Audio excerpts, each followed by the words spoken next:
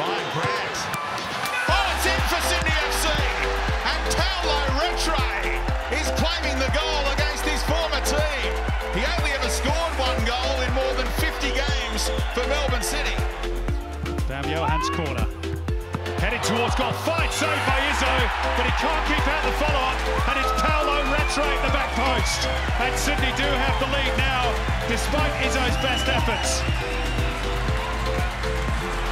Another raid here. Down Johan. Gets around Maria with ease. Cuts it back for Barbarouses. They're queuing up here. Retre! Goodness me, it's 2 for him.